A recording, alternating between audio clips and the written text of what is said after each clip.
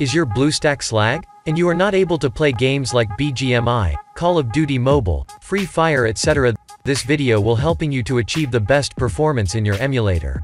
If in the end you are happy with your result, please consider the like the video, and subscribe the channel, and share this to your friends. So let's start the video. First, create restore point. If anything goes wrong we can revert them. Go to search and type create a restore point. Simply open it. Now select C drive, and then click on config. Make sure this system protection is turned as on. Now hit apply, and then OK. Now click on create. Name it whatever you wish. Then click on create. It will take few seconds. When it done, now here you can see system restore. If something goes wrong, you simply click here to revert all the changes. Now we have to enable virtualization.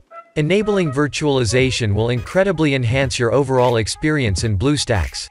To enable it, you have to first enter the BIOS and enable virtualization from within BIOS settings. If you want to check if it is enabled or not, you can check in Task Manager. In Performance section, if it's enabled then skip this step. If it's disabled then follow me. Open Settings. Click on Update and Security. Then Recovery tab. In the Recovery tab, click on Restart Now. Now here you will see some options. You have to click on Troubleshoot. Next, click on Advanced Options. Now here select UEFI Firmware Settings. Click on Restart Now.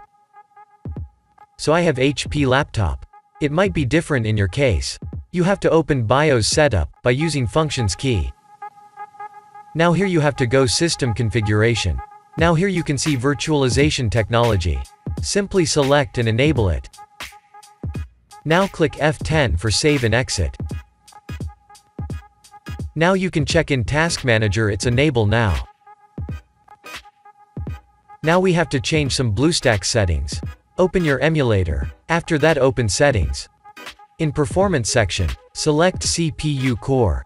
If you don't know how much core you have, open Task Manager, go Performance. Now here you can see I have 2 cores. So I will select here Medium. Now here select Memory half of your RAM. In Performance mode, select High Performance. From here you can unlock high frame rate. Don't disable VSync. Now click on Save Changes. And restart your emulator. Now again open Settings. Go to Display. Now if you have a low-end PC, then go for lowest resolution. If you don't like this then you can set default. And in Pixel Density, select 160 dpi. Now save and restart your emulator.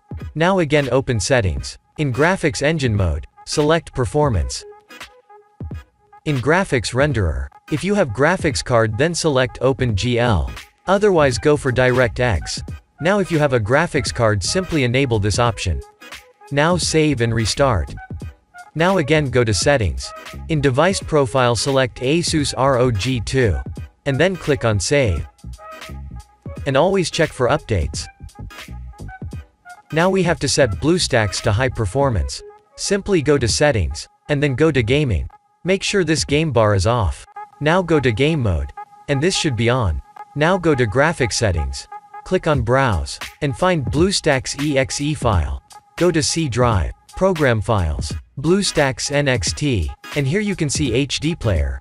Simply select it. Now go to Options and set this to high performance. Now we have to create a new power plan.